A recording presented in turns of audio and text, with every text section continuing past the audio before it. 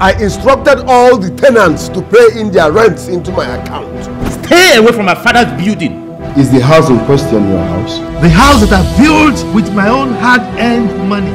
Okay, who is the first son? I am confused. Call all the tenants here, tell them I want to see them. From A to Z. I understand you have no respect for our elder brother.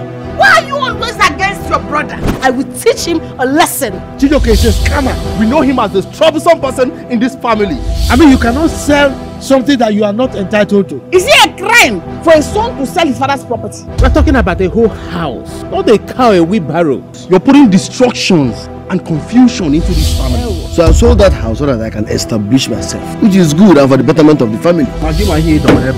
I will burn you people alive. You can never in your entire life have an access to that money. You and Michael used our father's corpse for ritual.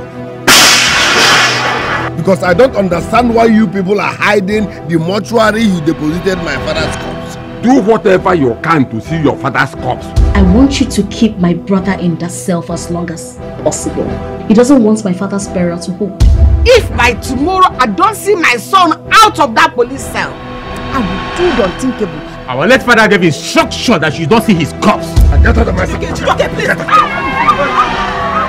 I want you to arrest everybody in our family.